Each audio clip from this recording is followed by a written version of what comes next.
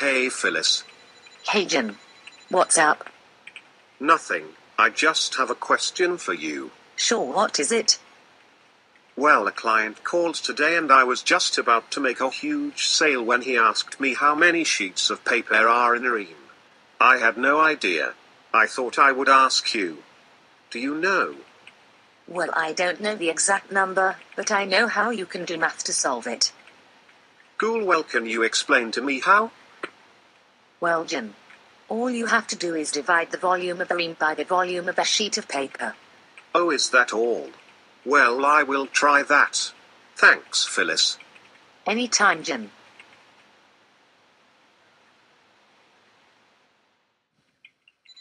Well, first of all, I know that the volume of a single sheet of paper is 8.5 inches wide by 11 inches tall by 0.0038 inches in depth.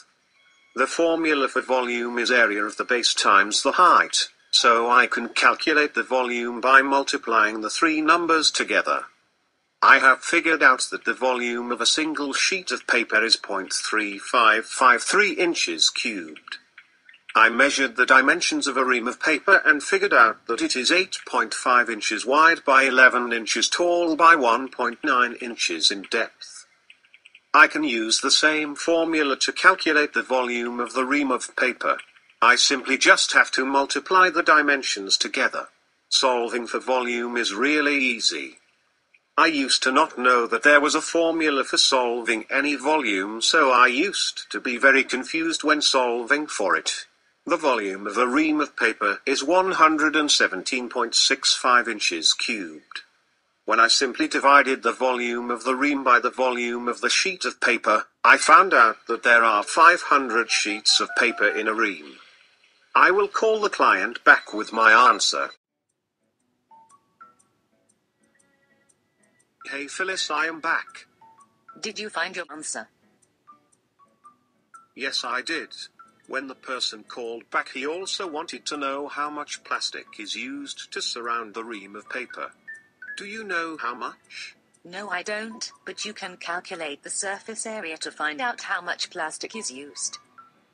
Wow, Phyllis, I never thought of doing that. Yeah, all you have to do is multiply the area of the base times 2 and then add that to the perimeter of the base times the height of the ream. Thanks. You're welcome.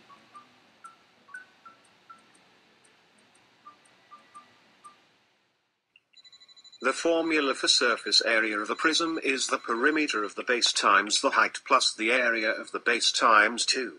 This formula is very easy to get confused about, because the base of the figure has to always stay the same. Due to the fact that prisms have multiple sides, you can make any of them the base as long as you keep it the same. I am making the 8.5 inches by 11 inches side my base. So I know that the perimeter of the base is 39 inches, I know that the height is 1.9, and I know that the area of the base is 93.5 inches squared. When I used the order of operations to solve the problem, I found out that 39 times 1.9 is 74.1, and I also found out that 93.5 times 2 is 187.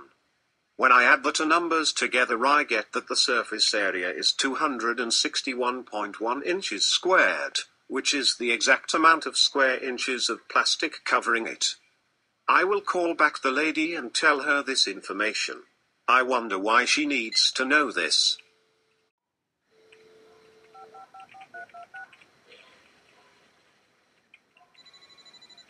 Hey Jim.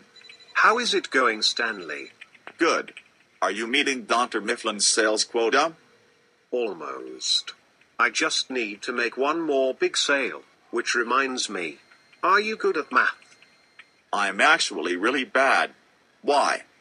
Well, a client asked me a question that involves a lot of math and I was wondering if you could help me. If not, then I can just ask Phyllis again. I can try. What is it? The client is making a cylindrical sculpture using paper. She knows she wants to use 400 sheets of paper and she wants the sculpture to be 15 inches tall. How wide will it be? I think you would have to find the volume of 400 sheets of paper and then plug in that as the volume of the cylinder and 15 inches as the height. You can then solve for the height. Okay, I will try that. Thank you, Stanley.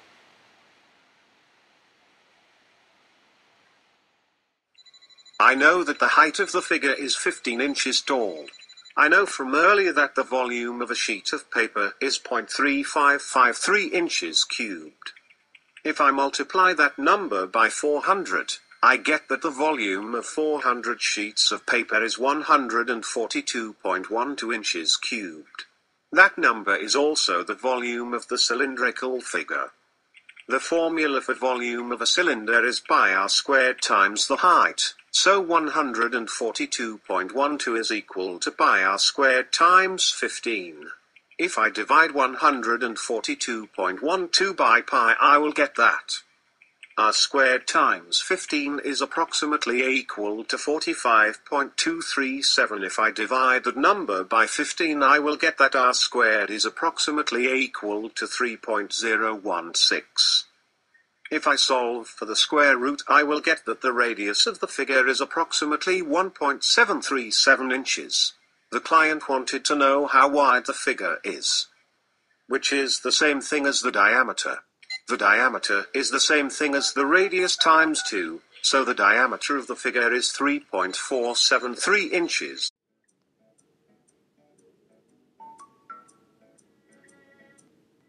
How was it going, Jim? Good. Thanks for the help with the math earlier. I just need one more favor. It's the last one. I promise. Fine. Go ahead. No guarantees that I can do it. I'm getting old, Jim. Okay, well, all I need to know is how to find the surface area of a cylinder. That client wants to cover her sculpture with 4 layers of paper mache. Okay, well, I think you just have to multiply the area of the base by 2 and then add that to the circumference times the height. So if she wants 4 layers, then she will just multiply the ending result by 4, right? Yeah. Thanks for all your help, Stanley. You're welcome, Jim.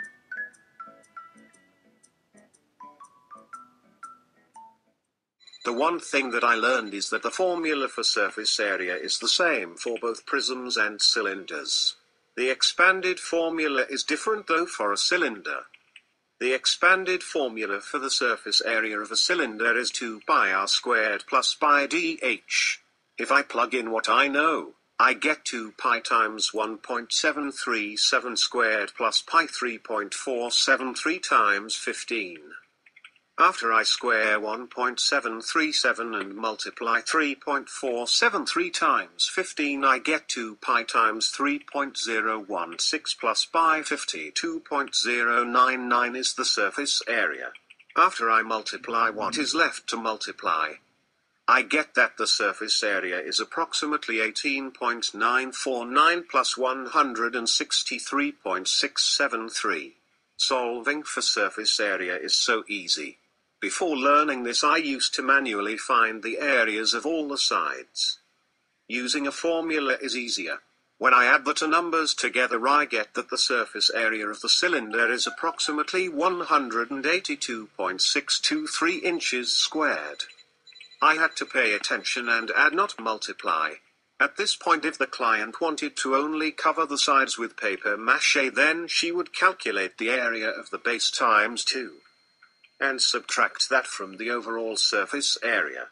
The client wants to cover the figure with 4 layers, so I multiplied 182.623 times 4 and got approximately 730.491 inches squared.